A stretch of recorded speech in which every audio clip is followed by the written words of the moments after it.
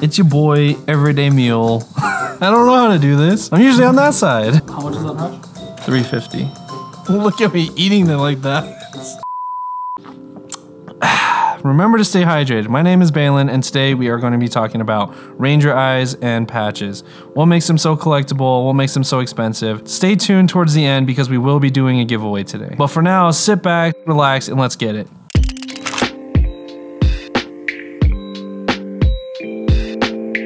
You guys are probably expecting Brandon in this video, but today you get me, Everyday Mule / Everyday Maximalist. Comment below if you want an Everyday Maximalist patch. So to start it off, we're going to talk about materials. Materials are going to be PVC, which is going to be a majority of everything you see here. You're going to have woven patches like this one here, and then you'll also have leather patches. Now we're going to talk about how to get them. You can always score directly from the maker. Now you can also go get them on what's called the secondary market. The place that I get most of mine, if not from the maker, is going to be on Facebook on a page called EDC Rehab. They sell everything everyday carry, whether it's patches, whether it's pouches, knives, anything you can think of, they're gonna have them there. Now, what makes them so collectible? Everybody likes to customize their loadout, and patches are one way to show your style, just like an accessory or clothing. Now let's dig into my collection. Let's talk about what I have, what I don't have, and the value and how I got them. Starting over here, we're gonna start with my favorite collection. It's all gonna be Castle Grayscale CXG or Smash Brothers gear SBG. Starting here, we're gonna see we have what's called the Spread the Love collection. It's gonna have 1 woven patch and 2 PVC rees. Next, you're gonna see the 4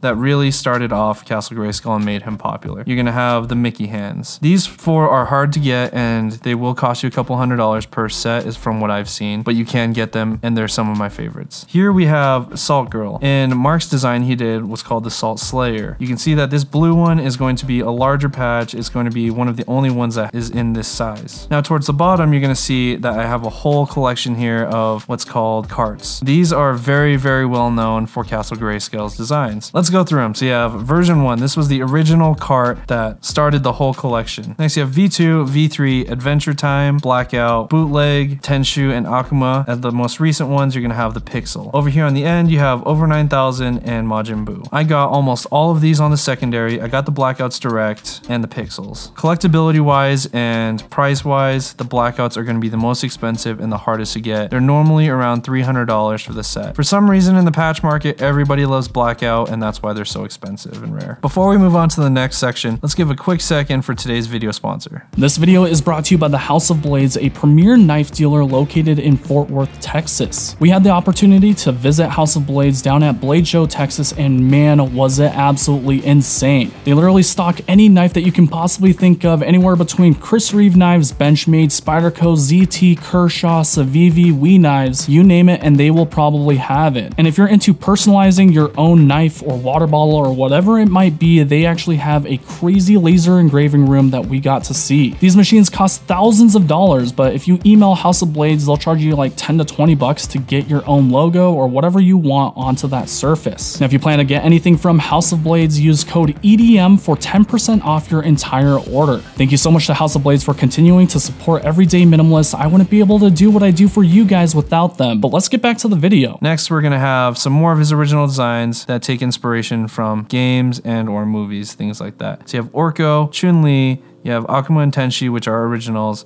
and Bulma. Now what you're gonna see here as well is you're gonna see duplicates and different colors, and those are gonna be known as chases. They're very well known in the CXG and patch community that you can get a chase variant. This gray one here is going to be a chase of this one here. Chase patches are generally given as a gift when you buy a set. Sometimes you can score them direct from the maker, but most of the time they are just given randomly. Next, we're gonna dig into some more expensive ones. So here I have a Lousy Values collab with Castle Grayscale. This red one here is gonna be known as the chase variant for it. Now I paid quite a bit of money for these because I wasn't around in the EDC game when these released, but I knew I had to have them when I saw them. This purple one here I probably spent around $150, and the red one it was close to $300. Now you're gonna ask, why would you spend so much on it? To me it is extremely rare and collectible, and I love them. Next you have Salt Nurse and the chase variant. So chases can be completely different or they can be very similar with the slightest change. So in this Salt Girl here, you can see the difference is that she doesn't have a patch patch. This one does, and that's what makes it the chase. Next, we have some more his most recent sets. It's going to be the Pretendo, Patch Freak, the controllers, and the Famicom. I scored these direct from Mark, and these are some of my favorites as well. I grew up playing Pokemon, so this Patch Freak really connected with me, because if you've ever played Pokemon, you know in the OG Game Boy days, this is what came up on the screen. Next, we have Final Fantasy inspired collection here. So all of these right here, as well as this circle patch, are going to be from a Final Fantasy pre-order. You were able to buy them when you pre-ordered some of their merch. As you can see, right now I'm wearing a Castle Grayscale shirt. These two here are going to be from the holiday collection from last Christmas. They did a charity drive, and basically every patch collection that they sold, they gave to charity. Next, this round right here is very, very collectible. You can't sell them, you can't buy them. They're supposed to be trade only, and this is the Spread the Love round. Makers will do this when they don't want something to be sold, they just want to give back to the community. So the way I received this was I was doing a giveaway on some patches in the page, and Mark decided to mail me this. I can't sell it, but I can trade it if I decide to. Next, we have the Pixel and Grayscale collection.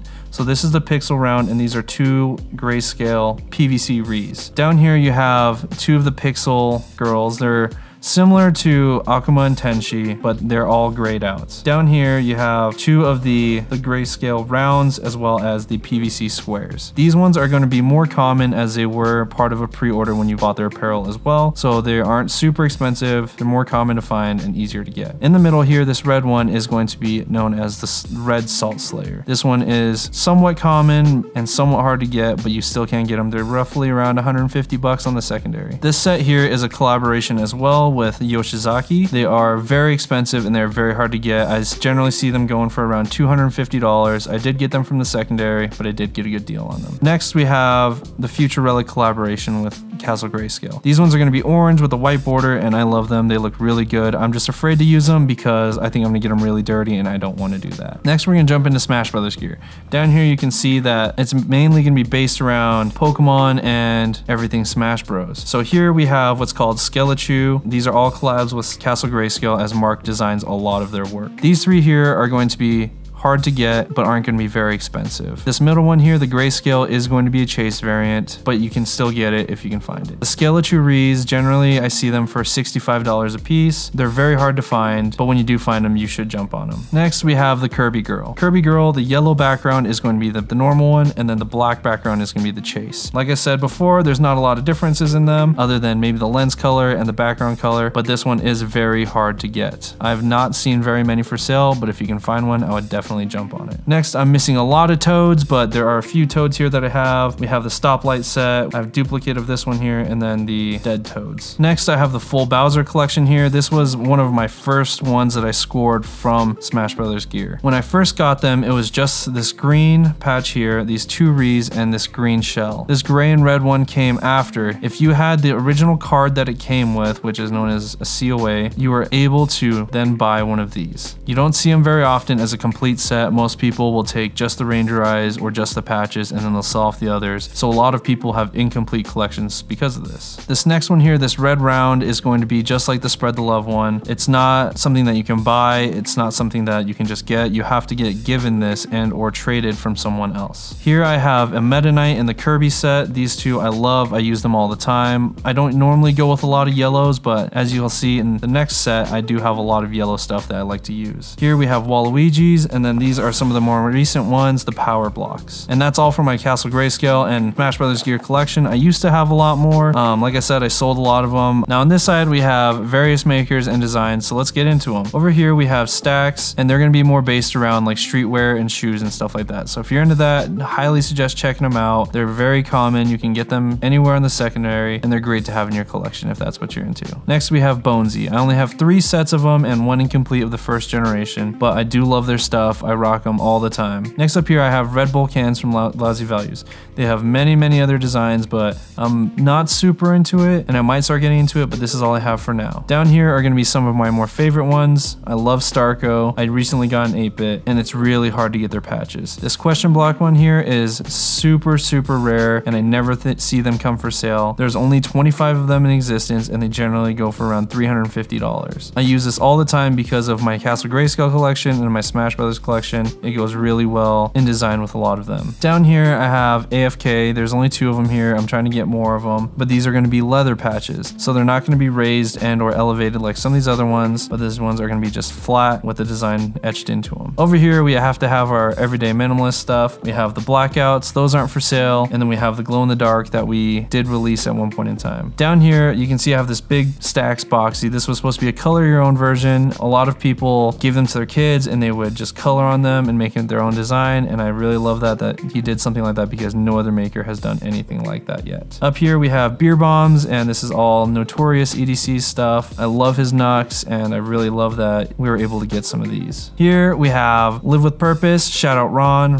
Kwok. He gave me this one at Blade Atlanta, and this is his new design. It's textured and I absolutely love it. I love the blackout colors because it goes really well with all my other blackout stuff if I ever do a loadout. Up here we have Scoopy Loops. I only have these 2 for now, and I'm looking to get more, but they are very hard to come by. I never see them for sale. Next we have the JRW collection and shirts collection. Jamie's a homie of ours, and I've been collecting his stuff for a long time, so I'm looking to get more. If you guys have any for sale, let me know. But we have large patches. We have the Judge patch. Down here, most of this stuff is all going to be stuff that you can't get very commonly. I see them for sale sometimes, but they're pretty hard to get. Next is going to be the shirts collection. Jamie created this patch company specifically for collaborations with other makers. I have Scoopy Loops, I have Starco, I have CJ's Cave. This one's specifically just JRW, as well as these ones, and then you have Reclub down here. On the next page, it's going to be Data Crew. We love working with Data Crew, and as you can see here, we did collaborate with them with some of these patches. So you have the Data Minimalist set. I'm missing a few colors, but I love their stuff. I love the skeleton design.